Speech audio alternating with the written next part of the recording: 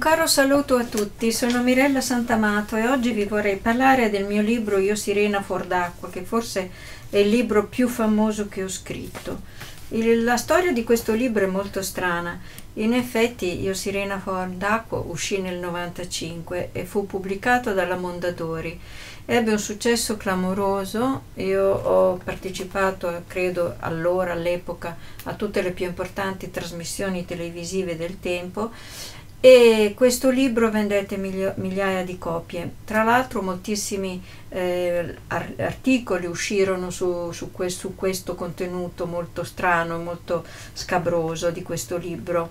Vi leggo solo alcuni commenti che dei grandi giornalisti fecero sul libro Io Sirena fuor d'acqua. Vi leggo il Corriere della Sera, Alessandra Appiano: un libro che arriva al cuore delle donne più di qualsiasi libello femminista. Sulla rivista Amica, la Barbara Alberti scrive: vi ho trovato dentro tutti i colori della vita, della rabbia, della paura, della tenerezza e un'intelligenza straordinaria. Alla fine del libro ero grata all'autrice perché mi aveva comunicato una forte spinta verso la vita. Dalla Repubblica, il giornalista si chiama Nicola Federici: una strada percorsa fino in fondo per riaffermare il suo diritto non ad una semplice affettività ma a una piena femminilità. L'Unione Sarda, nelle parole della Paola Masala: un itinerario della mente e del corpo ripercorso attraverso la scrittura senza alcuna pietà ci insegna il coraggio della felicità.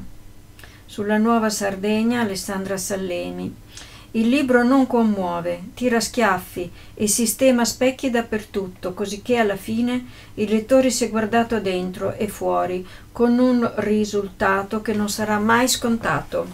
Il Giorno: un libro che arriva dritto al cuore, che parla di speranza e di amore alla vita, più di qualsiasi pamphlet di consigli per la felicità. Su Confidenze: la storia di una donna che è riuscita a emergere dagli abissi e ora si crogiola al sole della vita. Su No Limits: ne consigliamo la lettura a tutti, soprattutto ai figli di un Dio superbo, come la maggioranza di noi.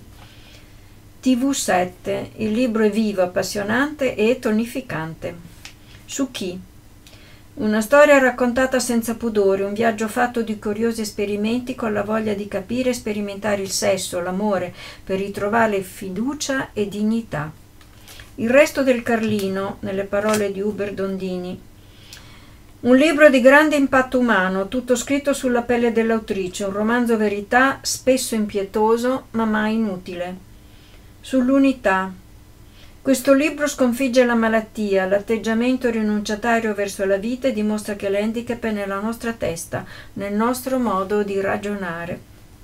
L'Eco di Bergamo: il grande prezzo pagato per arrivare ad essere una Barbie è capire che è un'idiozia, una lunga lotta per capire e superare i pregiudizi.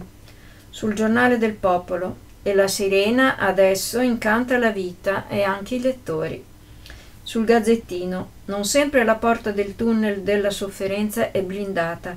Questo libro ce la apre, contro ogni previsione, contro ogni ragionevole supposizione.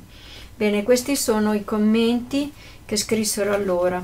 Oggi è stato ripubblicato in una veste grafica molto bella dalla casa editrice internazionale Luxco. Potete ordinare questo libro in tutte le bookstore online oppure direttamente dalla casa editrice Luxco.